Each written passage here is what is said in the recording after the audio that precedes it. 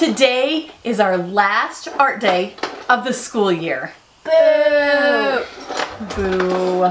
But that's okay. We're gonna catch up with you here and there over the summer every few weeks, and we'll pop in with a new art video for you to do over the summer with your family. Now today we're on an unusual type of adventure right here in your own art teacher's garage. Now, I know you have two questions for me. Why on earth are we in your garage, Mrs. York? And what are we making today? I can't wait to show you. Today, I have a special guest with me. He is very familiar with the inside of a garage. In fact, he worked as a handyman with his father up until he became a world famous painter. Can you guess who that is? Welcome with me, Bob Ross. How are you today, Bob? Good. Oh, fantastic. All right, are you ready to do some art with my art friends? Yes. Oh, fantastic. Today, Bob is going to help me create some linescapes. Landscapes. No, Bob, linescapes. Yeah, landscape. Oh, Bob. All right, sure, whatever. Landscape. Today, you're going to need to gather up some things if you're going to build with us. You're going to need a shoebox or a small box. We used an Amazon box, not that Amazon ever comes to my house. Or you can use a shoebox or any box that's kind of smaller. It needs to fit in a backpack, and that's about the requirements of it. That's pretty much it. Pretty simple. So you need a box. You're going to need some tape. You can use plain old kitchen tape, you can use clear packing tape, you can use masking tape or painter's tape. Do you have painter's tape in your studio? Yes. Yes. Oh. It's not painter's tape, but cool. Okay, you'll need a small piece of paper. That piece of paper needs to fit in the bottom of your box. Bottom. We'll explain more about where the bottom is later. Wow. You're going to need any type of felt tip marker or pen.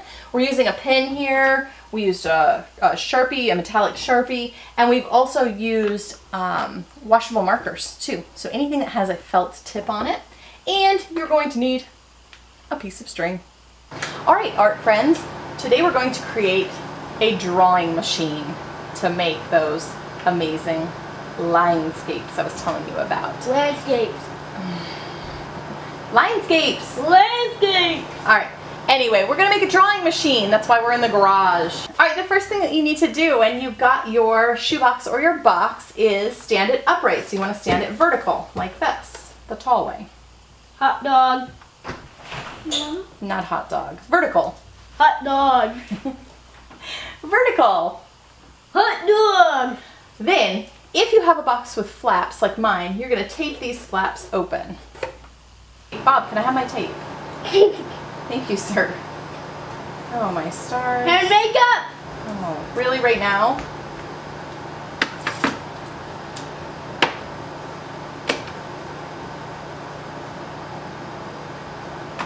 Oh, right. Oh, gosh. Are we through here? Bob, you're feeling fresh? Yep. Alright, anyway, it's never worked in the past.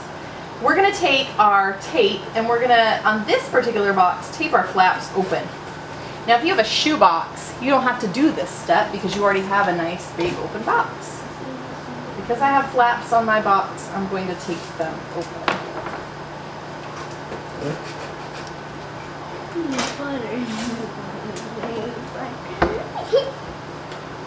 Cue a song for us. No, I'm not gonna sing it. No. Tell me about the last time you painted a happy little tree, Bob. Yesterday. Yesterday you painted a happy little tree. Yep. I used this. Where is it? I used this skewer thingy-mabobber. You need to tell the camera. To just do that. Just use this to do that. Alright, so we're going to take the flaps of our box open if we have flaps. If you're flappy, we're flappy, right? Then you need to find the center of the top of your box. So what you're going to do is ruler, please. Thank you, Bob. Landscapes.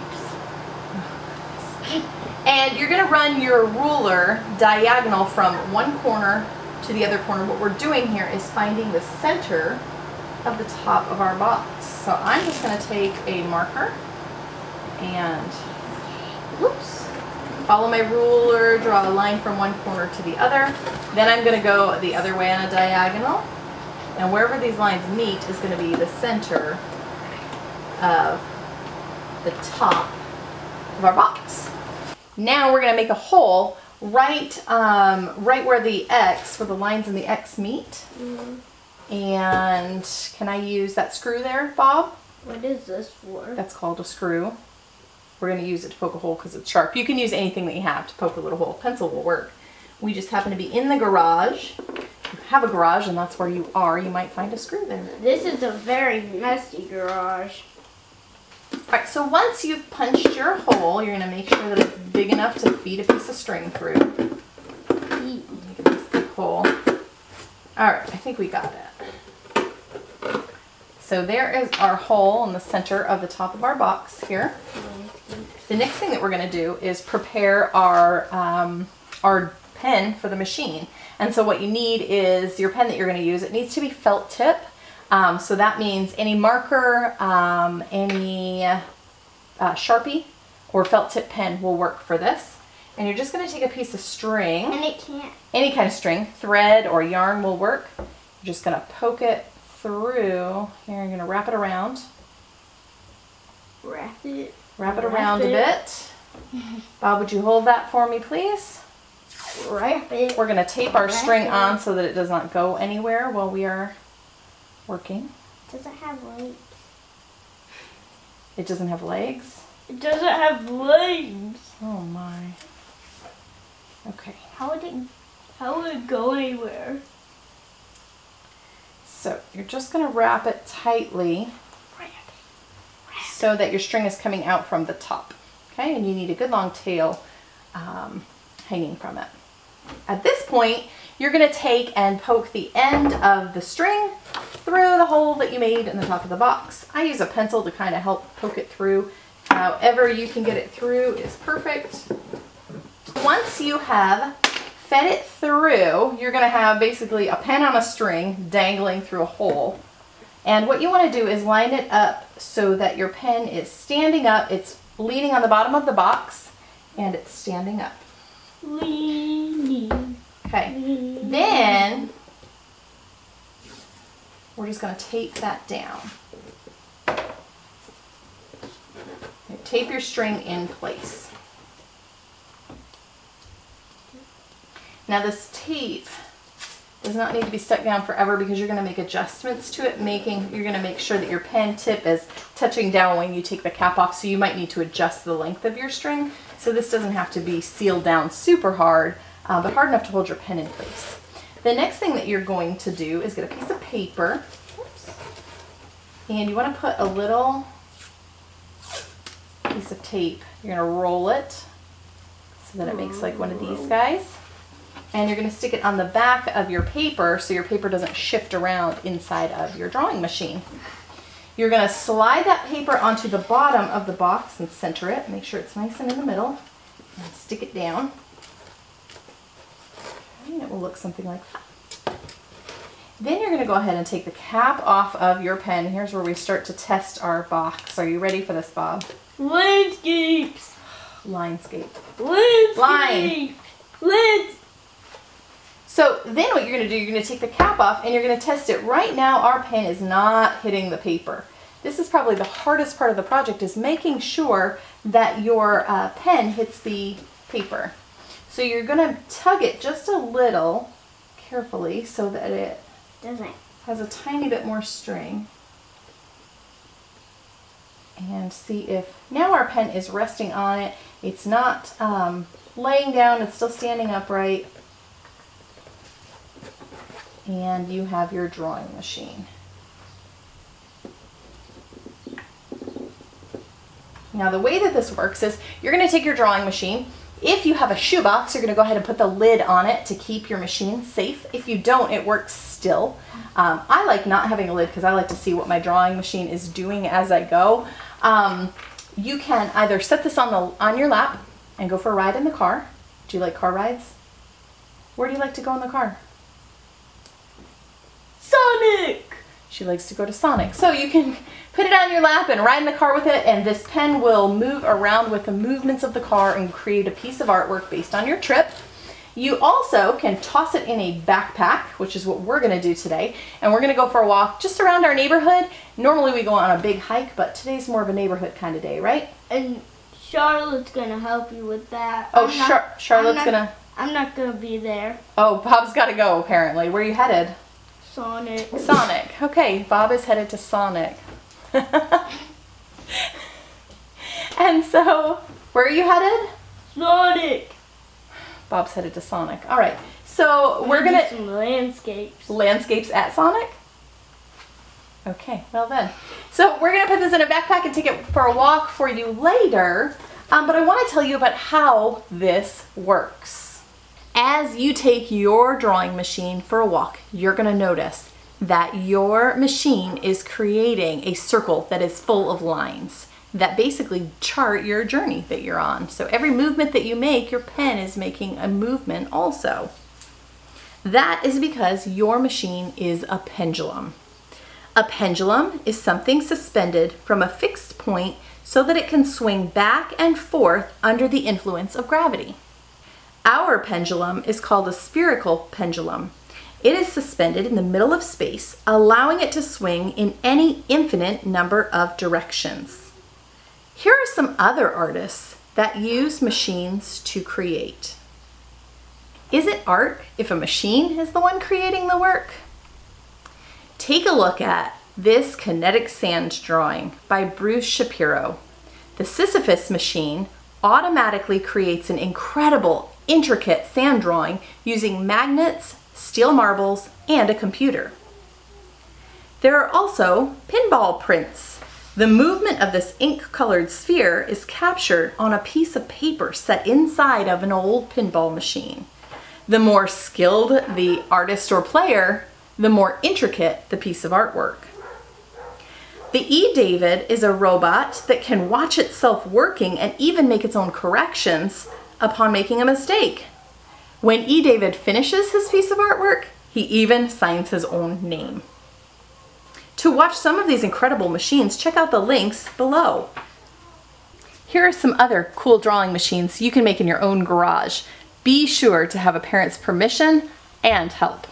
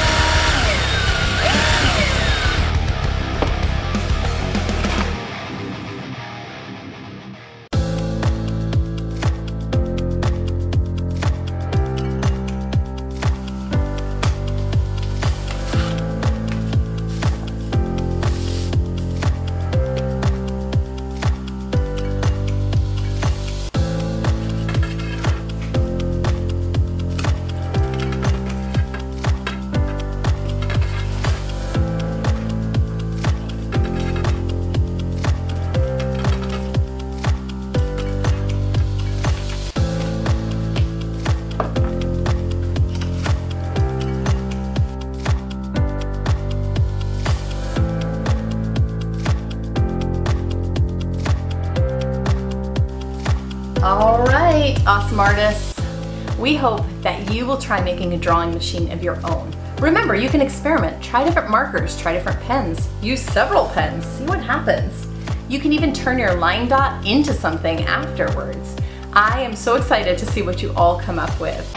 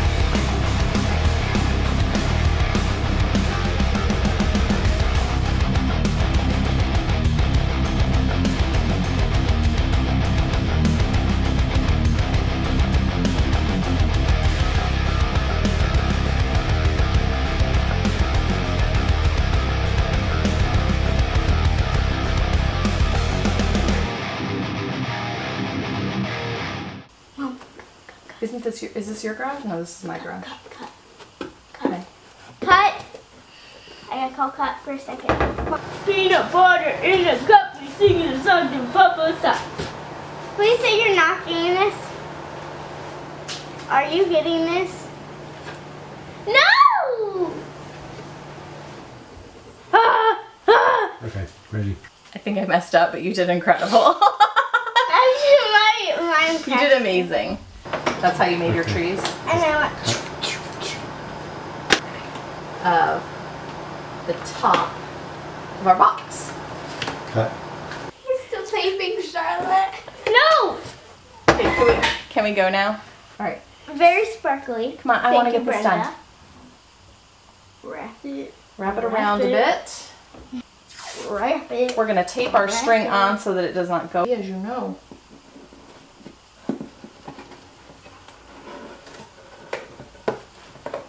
I need to poof this.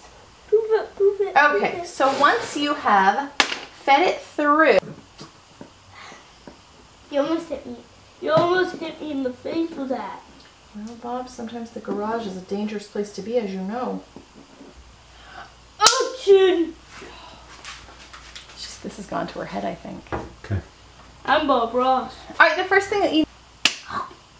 Cut. These dogs, seriously? I mean, we've got Fido out here having a episode.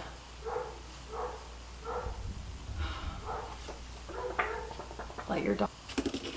Oh!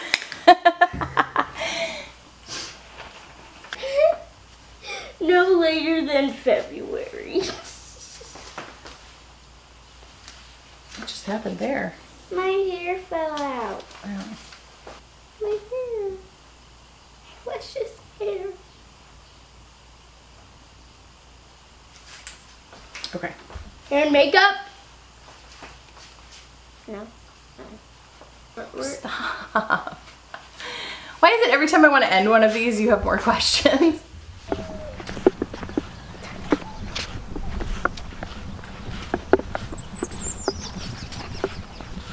So much bugs out here.